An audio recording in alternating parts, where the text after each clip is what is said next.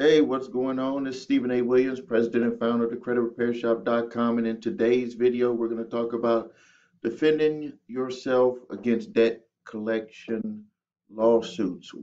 Yesterday, I would say over the last week, probably 40 to 50 people contacted our company where they had reached out to collection lawyers in their or lawyers in their area for help fighting against debt collectors. And not to say that there's no lawyers in your area that'll want to help you with this. It's just that I could tell you that it's not something that they feel is a profitable business for them. That's the reason why.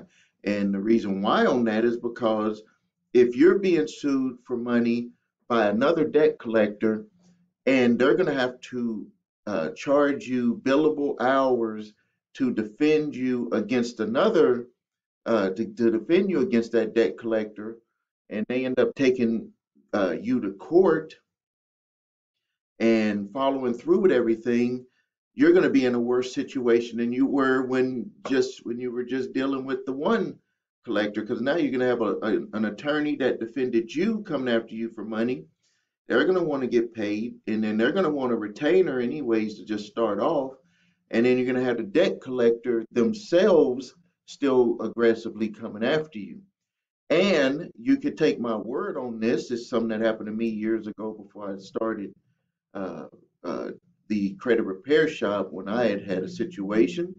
And because the dollar amount was so high, I decided to hire an attorney to work with me on it, but I ended up doing all of the work on it. And that attorney, even though I had made the settlement decisions on it, got a 15% residual on the amount that was settled for. So I ended up paying the $43,000, and then I had to pay on top of it another percentage for the settlement, which was, I think, it ended up being like another $3,000. So I was like, this is just crazy. And then when I started the credit repair shop, I was like, people were coming to me and they were like, I'm getting sued, I'm getting sued. What can I do?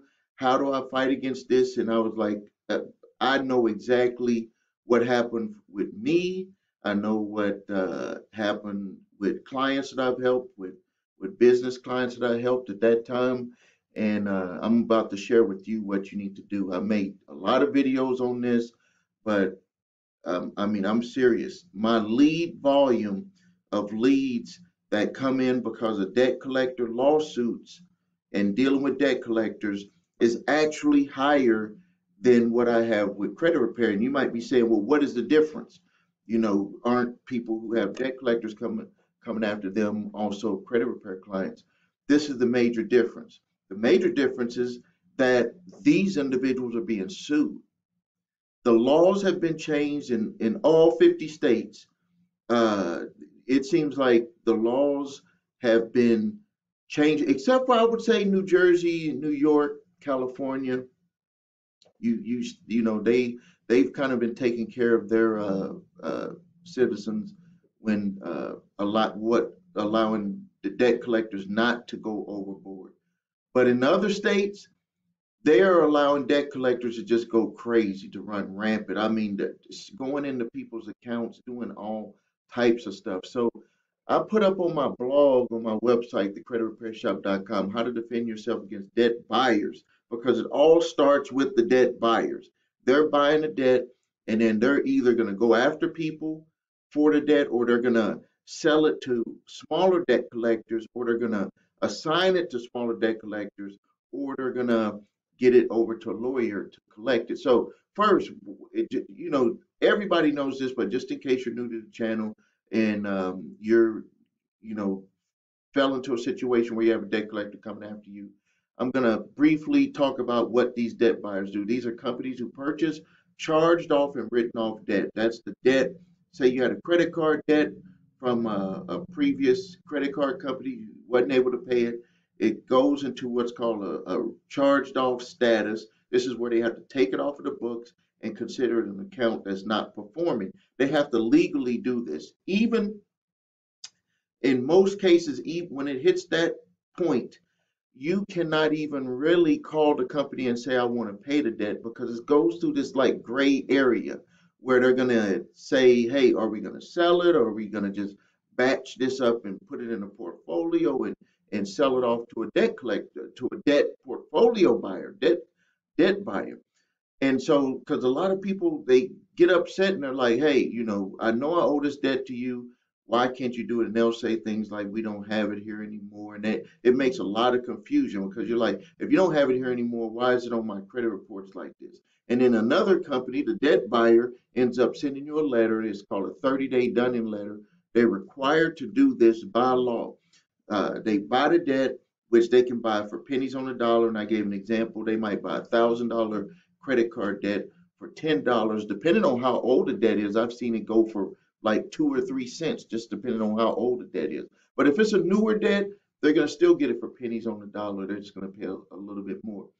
Um, so what they're going to be required to do, they're going to send you what's this letter, and you have 30 days to respond. If you don't respond to that letter in that 30-day period, you're actually allowing them to do a lot of things to you.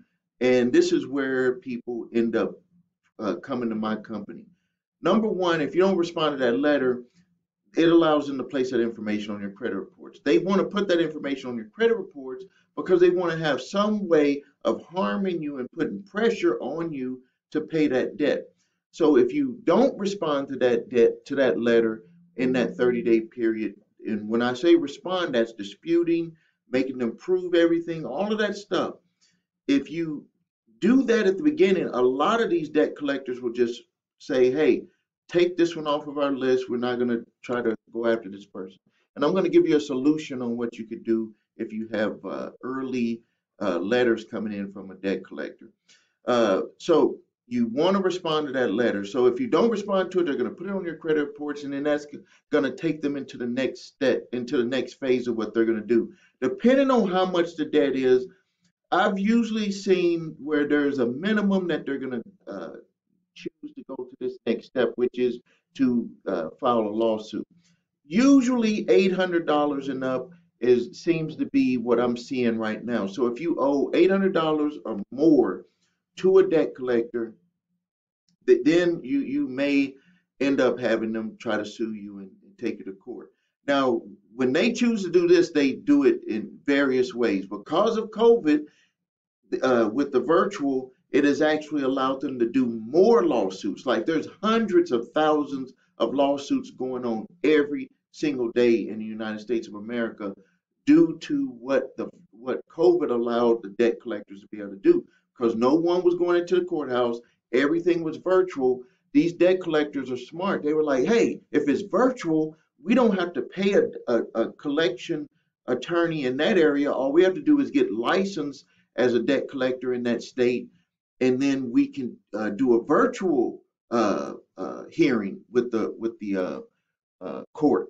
And because most people don't show up to those hearings, or most people don't know what to say in those hearings, which I'm going to go into the things that you need to be saying and that you need to respond to, they win by default. It was showing that in some states, up to 75 to 80% of the lawsuits that debt collectors bring in default judgments. That's where no one shows up. And then the other percentage was where people showed up, but they had no defense. They didn't challenge anything. They just said, well, I didn't do business with the debt collector. And that was it. That's not going to work in court. So if they decide to take you to court, these are the things that you want to be aware of, that you want to be able to challenge. So, and I'm going to put the link to this on my blog so you can go to it. So the first thing, and there's always, this is just like the top of the line, top of mind things that you should challenge when being sued by a debt collector. But if, it's always different because they always give, depending on which debt collector, depending on who prepared it, they're always going to probably throw in a little bit more stuff that you're going to have to maybe answer to. So what you're going to do is you're going to get a summons from your court. They're going to have to serve it to you. In some states, they must have your signature and prove that they service it to you. In some states, they're just allowing proof of service. That's where they sent someone to your home, they gave it to someone, or they attempted to serve it. That's what they, that's just what they're allowing them to do right now. So now the first things that you want to check into to make sure when you're being sued by debt collector on that summons, you're going to want to respond. You have to respond to each of the points. It's going to be like one, two, three, four, five. It might be things like you live at this address. We are suing you in the proper jurisdiction, like you live in that county. Things like that. You have to respond to that. Yes, yes, or no, or not enough information to admit or deny. That's what you would do on those responses. And then wherever it talked about money, this is the way that I do it. Wherever they talk about money, even though you're going to put it in your affirmative defense, wherever they talk about money that you owe, accounts, this and that, all that stuff, is where you do want to give a response on that line. You want to respond to their allegation that you owe this amount of money, that you owe them that money, all of that. And these are the things that you're going to be putting in that on those lines, and then also in your affirmative defense. So the first thing is you want to make them check the contract that they are claiming that allows them to even come after you for the debt. You've never done any business with them. This is something that most people always do, but they leave it right here. You want them to prove, hey, how did you get my information? Show me the contract that I have with you, all of that stuff. They most likely will not be able to get anything like that. They're going to just supply all of the other information. And this is how you break apart the stuff that they're going to send you to prove the contract with them, because they don't have a direct signature saying, hey, okay, because I didn't pay you, I owe anyone that you sell it to. They're not going to have anything like that. So you want to, when they're going to send, back a whole bunch of stuff, or if you're already in the summons phase, they're going to usually state it inside of there. So you're going to want to request in your response the original creditor, all the documents pertaining to the debt, balances, charges, interest rates, charges, disclosures, your signatures for all of the charges that they claim. Usually what they'll do is they'll just give one bank statement. They'll say, hey, you owe this amount of money and this is the amount. No, that's not good enough. You want all of the statements. If you own this debt and you're quote unquote the new creditor, debt collector, get all of that information. Let me see it for my review. And you'll notice that on the responses that they'll have on the summons complaint, they'll usually state that there was no dispute of the information. Well, there was no disputed information to you. I had no reason to dispute any information to you. I had no contract with you. You see how you kind of flip that word over to them, and then they have to come back and say, well, okay, we'll just get you those documents, because you always have a right to dispute. That's what they don't want you to know.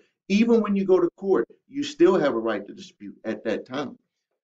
But you can't just dispute it like it's not mine. You want to dispute on records. You're doing what's called a records request to be able to dispute everything that they're using to come up to the claimed amount. See, they're coming to you with an amount, and you're saying, okay, I do have a dispute, and I want to look at my records so I can recall what which charges that I did dispute.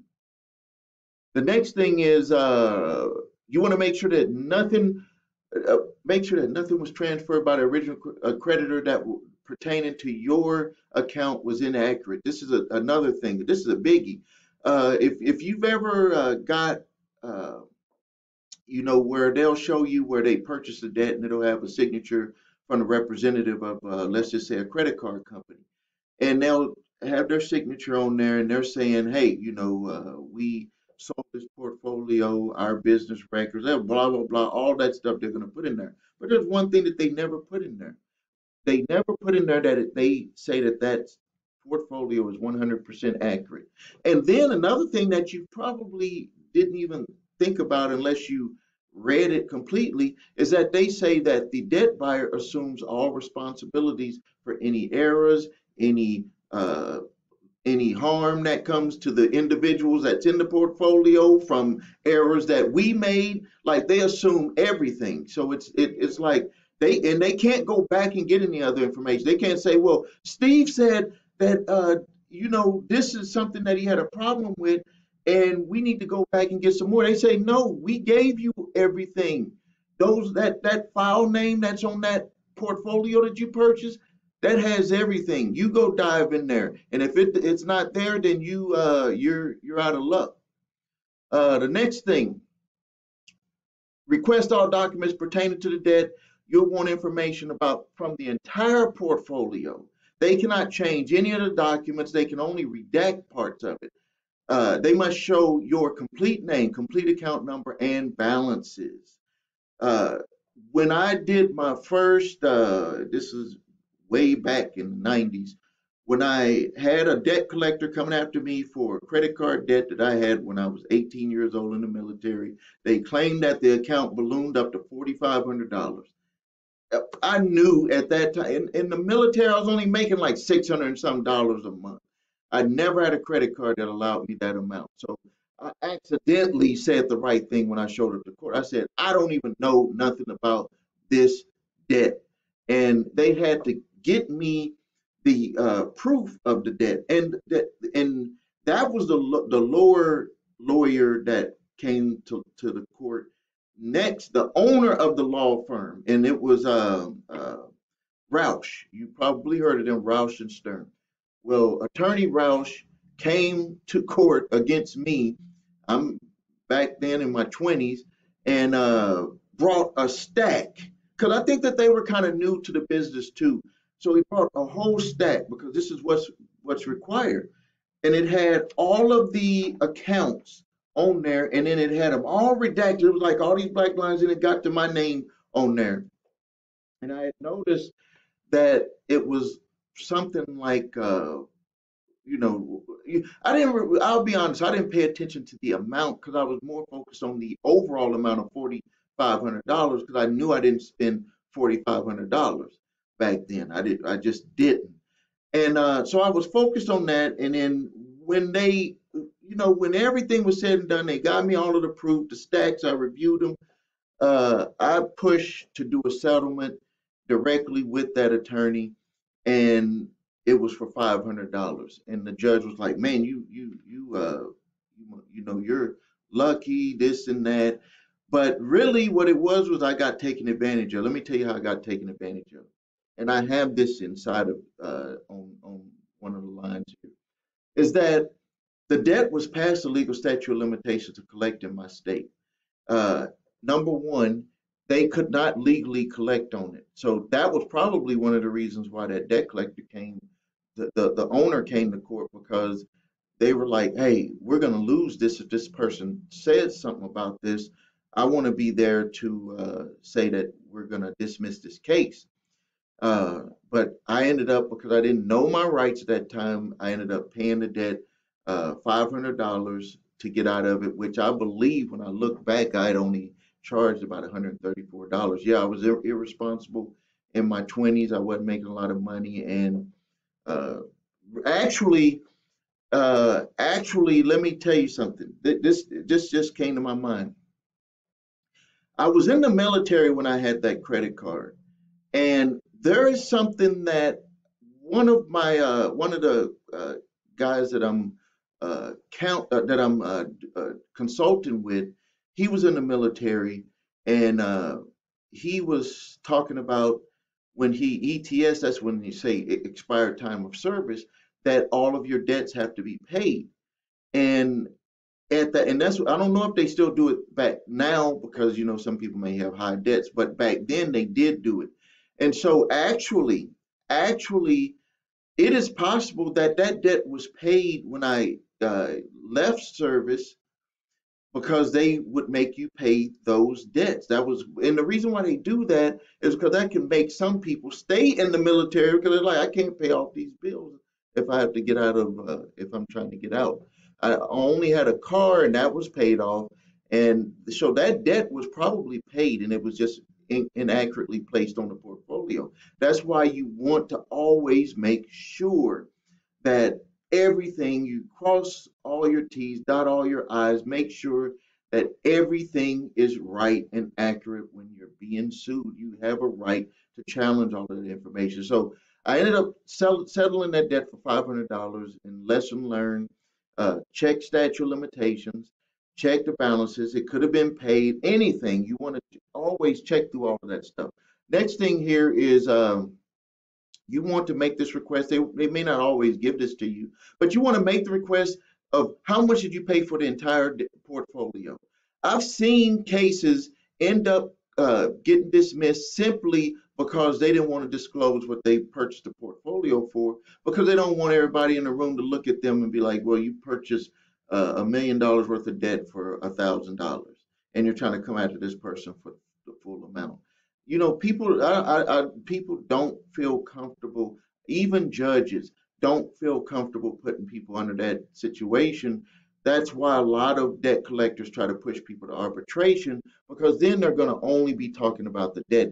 You're not going to be able to raise these types of questions in there. Next thing, which is what I just talked about, is the statute of limitations. Make sure the statute of limitations hasn't passed, and you want to check the statute of limitations for your state. You can go to my website, thecreditrepairshop.com, to make sure that it's not past the legal statute of limitations to collect. And you also, pertaining to federal type communications debt, like cell phones, cable bills, stuff like that, that is under a 2-year statute of limitations, and they cannot come after you. That's why you don't have a lot of cell phone companies taking people to court, or cell phone debt buyers taking people to court. And I have one here that we just submitted on. I forgot the name. I think it's Convergence. They do a lot of communications type debt. The next thing is you want to request them and any other persons or companies that have viewed your personal data documents that you sign, allowing them to be able to view your personal data. You have a right to request that. Also, the chain of custody, any of the who had the debt. Did this company have it? That company. I've seen where I saw one where I did a summons where the chain of custody was so deep. It was like 50 companies. That you think that I might be joking about this. 50 different lenders had their hands on that debt. And I made a request for all of that stuff. That by doing that, it was like you're obviously someone in this could potentially not have had information to handle this individual's private information. So you want to get all of that for every company that they have listed. You'll see where like LVNV will have Resurgence, and then it'll go to another company. You got LVNV Funding, you got LVNV, I don't know, Capital, or LVNV, we want to get your money.com, whatever, all of those, any company that they have listed on their form. They may not show it on their summons, but it'll be in their documents. When they start to give you more documents about how they purchased the debt, you will see all of these different hands that it went through, and you can challenge number one, contracts with all of them. Number two, privacy, the connection to allow them to view your private information. The next thing is to make sure that the company has not filed a 1099-C. You can make that request in your summons response. You can state that, and you'll see this a lot on the credit reports. That's why it's very important to get your credit reports. If it says debt was canceled by grantor, that means in most cases that they sent that to the IRS for a 1099-C cancellation of debt. And that would make you not liable to pay the debt, because you're going to have it as income on your with the IRS. They're going to report it as income. So they can't double dip and do that and then sell it off to a debt collector and have a debt collector collect from you. The IRS is going to be collecting from you, because they're going to put it as additional income. So you want to always question that. Be very careful and question that.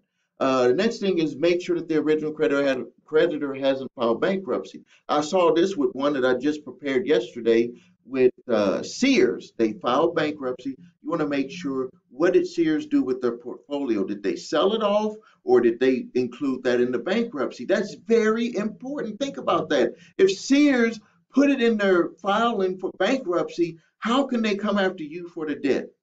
How can they come after you for the debt if they put it in their filing? It maybe they didn't, but you want to get documents proving that they didn't. You have proof that they filed bankruptcy. You can pull up any news story on the website, proof that they filed bankruptcy. What did they do with the portfolio? You want the information from the trustee. The trustee has to give you that information. You don't have to go to the trustee for it. They bought the portfolio, so they need to have the records, assurance from the trustee that they didn't buy a dead portfolio. You could be saving everyone that's in that portfolio because they're coming after them illegally. So you never know. You taking the steps, from me taking the steps here and challenging that simple point with this one that we did yesterday, challenging that simple point. Did Sears write off, was that all discharged in their bankruptcy? Or did they sell the portfolio before the bankruptcy? We want to know. And this is happening with a lot of these lenders that are out there. A lot of these lenders, a lot of these companies are folding up and they file bankruptcy, and you don't know if the trustee sold it off as assets as a portfolio, or did they just close out all of the accounts and sold off the assets that they had for the business to pay their debts. You just never know. All right. Well, hey, thank you for your time. I hope you found that this video was valuable. This is really the way to do it. I know it takes some work. If you need help with your credit, please visit us at thecreditrepairshop.com. Watch the video, What Makes Us Different, so you can see my 8-point validation process, my 2-phase settlement process. If you have if you don't have your credit reports and scores, go to the website the number 3scores.com to grab your TransUnion, Equifax, and Experian credit reports and scores. Look on those comment lines where you can see if the debt was canceled by the grantor or original creditor. Next, if you have debt collectors coming after you, you can grab my 3-pack of letters: statute of limitations letter, debt validation letter, and cease and desist collection activities letter. I do ask for a donation. It helps with my time monetizing, but forget that part. Those 3 letters can literally save you heartache, headaches, frustration, time, and a lot of money. I think that they're worth it. For right now, I still have them for free. I do have a lot of people that grab them and don't choose to make a donation. I just feel that what goes around will come back around for me on that, because the person, maybe they're going to use it, get out of, they don't have a debt collector coming after them, and now they might have a couple of dollars that they want to donate to the channel for that. All right. Hey, and if you have debt collectors coming after you, the link is below where we can help you. There's a program that I have where I can show you how to do it. I give you all the documents, or you can have us do it for you for third-party debt collectors. Thank you for your time. This is Stephen A. Williams, president and founder of thecreditrepairshop.com. Please like this video. Please share this channel. If you haven't subscribed to the channel, please subscribe to it right now. Hit the notification bell for the next video that's going to be coming out. Thank you for your time.